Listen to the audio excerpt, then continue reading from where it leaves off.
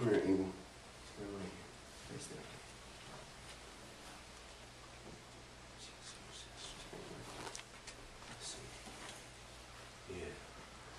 Yeah. Come here, Abel. That's it. Stand right there. Face that one. Face that one. Oh, I see this one.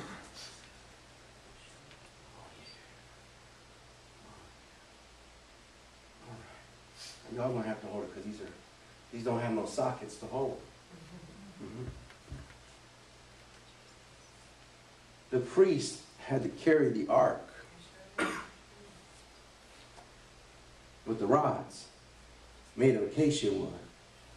In other words, humanity rests upon the shoulders of the priest. But the presence of God was right here in the middle. Made of the same wood. The only difference, it was overlaid in gold. Why didn't he overlay the poles in gold?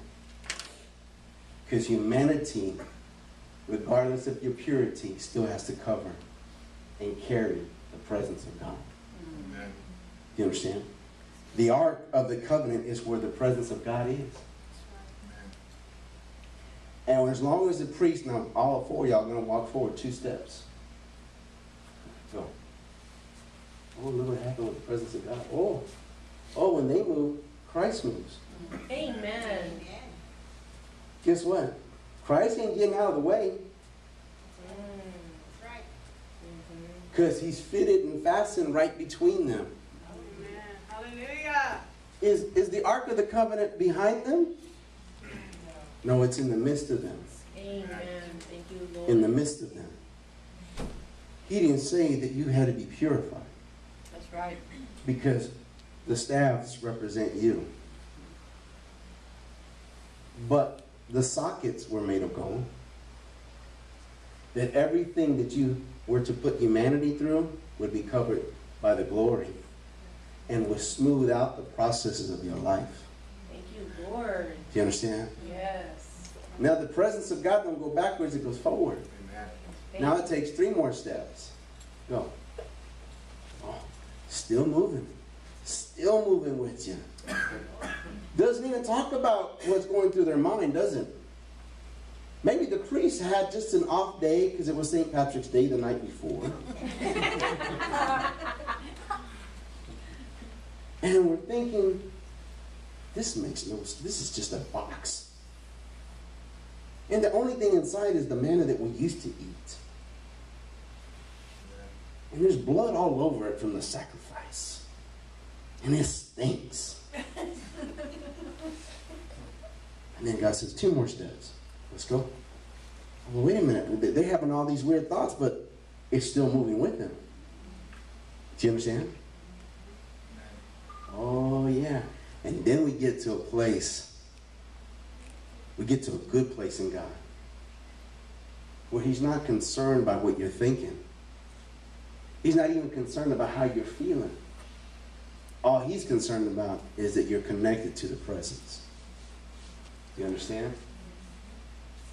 That's why he made his temple, his tabernacle, made out of things that were within our grasp.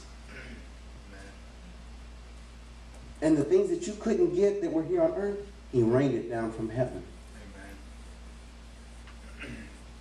The presence of God that rests upon the shoulders of the priest is what's necessary to cross us over. Do you understand? You're the priest.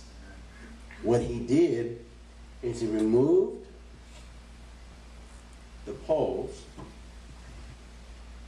He removed the poles and he said, now I'll rest in you. Amen. Now I'll go wherever you go. Reuben, go 2 steps to your right. Daniel, 2 steps backward. Abel, go 3 steps forward. And Josh, stay right where you're at.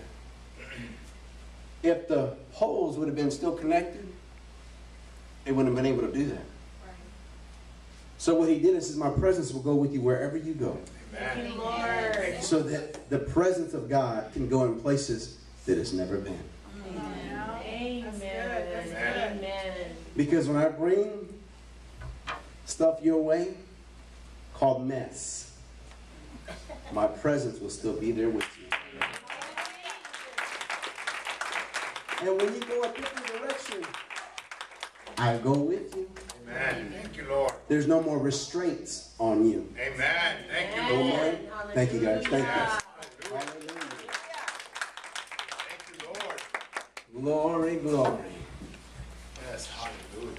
You know what? Let's go ahead.